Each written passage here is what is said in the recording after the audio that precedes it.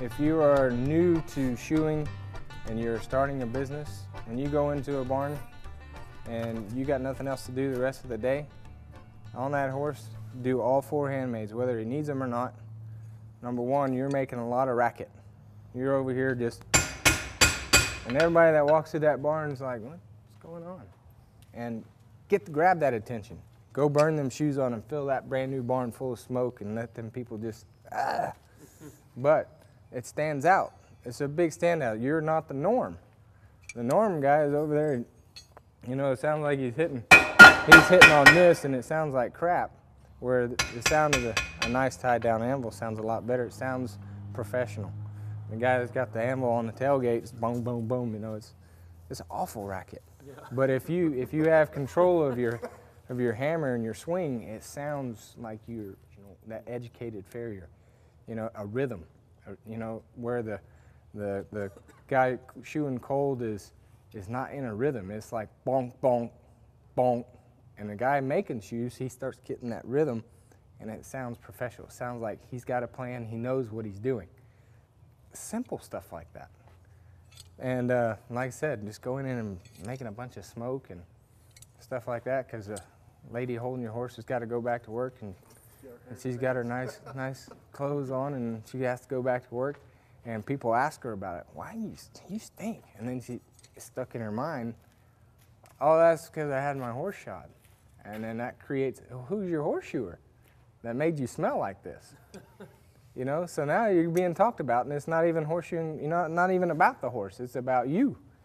So, I mean, it's the little things like that. I mean, so if you got a brand new barn and you want to make it, you want to make a showing, light the fire up and make some noise on the anvil and make some smoke and make a big ruckus. Let them know you're there. So, and because it's not the norm. Most guys are just over there just, you know, putting on cold shoes and they're in and out of there real quick. So just take that into consideration. I do make a lot of shoes for horses. I probably make 40% of the shoes that I nail on.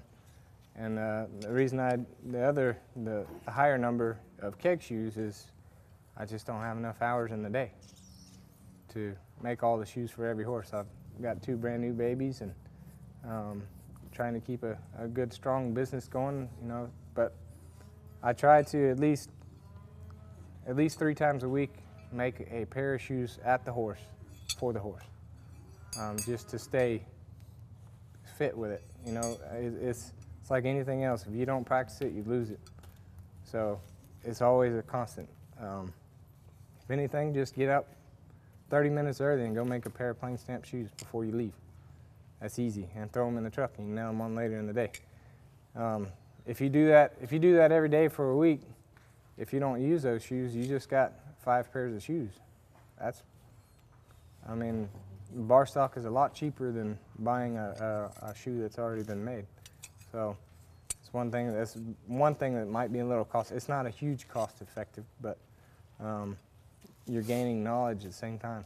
So knowledge is priceless. I'm gonna just do some modifications, and y'all can tell a lot by how I shape these shoes, how I shoe horses.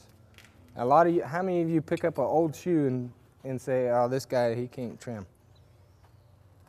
A lot, you know, just by the shape of the shoe, you're like, this guy can't trim a foot.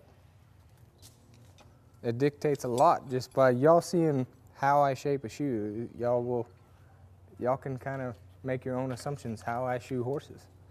So that's another thing. Making horseshoes makes you a better horseshoer, and you don't even realize it.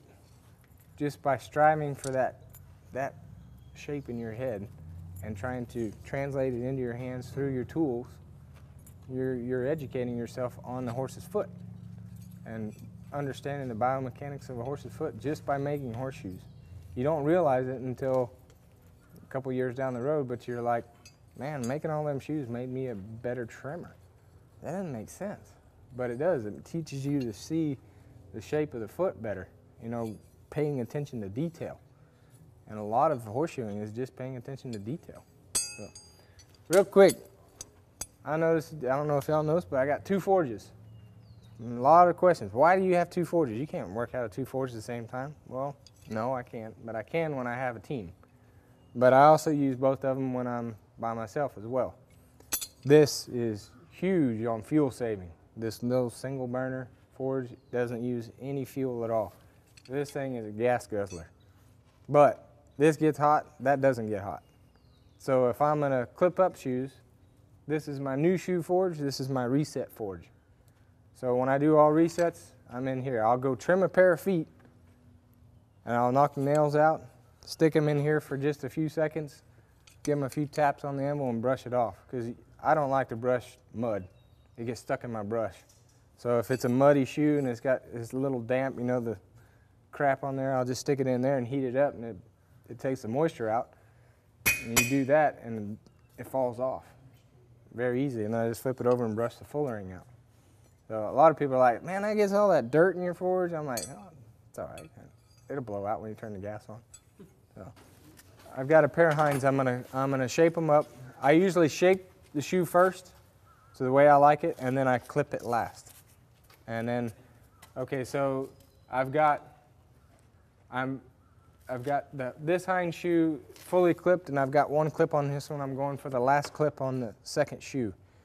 Well, I don't want to put the finished product back in this fire because it gets too hot. It's too hot to burn. That's basically in story. It's too hot to burn. So I'll stick it in this one, and it'll be dull red when this one is done clipped.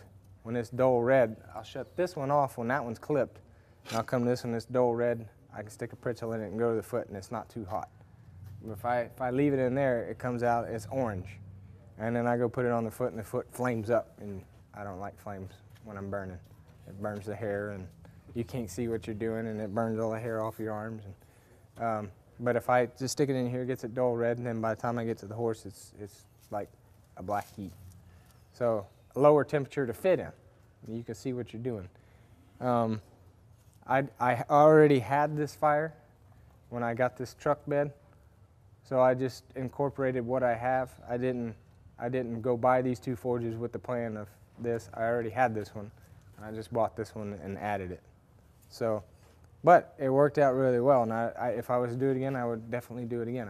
I probably always keep a fuel-efficient forge in the fire, and I'll also keep a gas guzzler to get shoes hot fast. Time is money. So I think if you can get to the place where you can get comfortable using any kind of tool, is beneficial. You know, I can grab your hammer and pull a clip with it, or I can grab his hammer and pull a clip with it. Just doing it enough that you can get comfortable with any tool and get the same result. So I'm just going to chunk these down. Those are the ones that I compete with, the ones I'm the most accurate with. And I'll grab my truck tools just to show you that I can do it with either or. Real quick, instead of a center punch mark, I just use my hammer to mark the outside. And I just put a little ding on the inside web.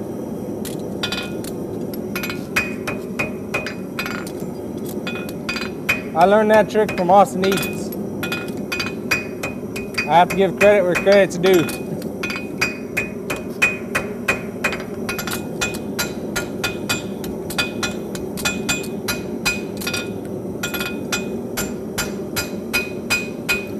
Anytime I flatten a shoe, I go from inside toenail all the way to the heel and repeat the process on the other side.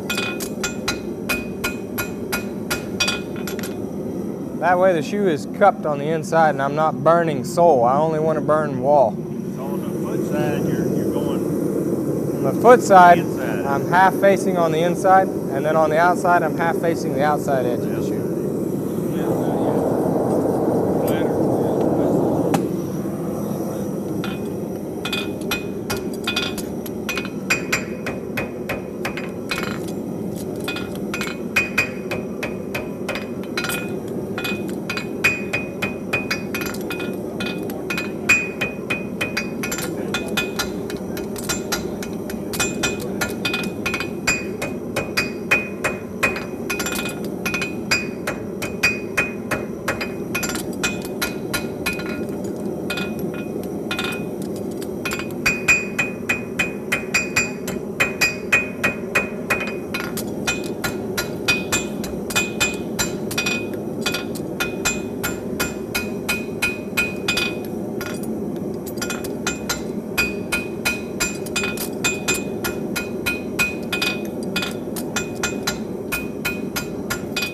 the front end, if the horse is upright, or let's say if he's got a long toe and long sloping pastern, and I would either, if he's really, really low, and I would side clip.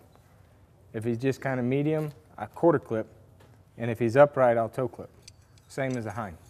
On the hind, I only quarter clip or I toe clip, but on the fronts, I'll either side clip, quarter clip, or toe clip.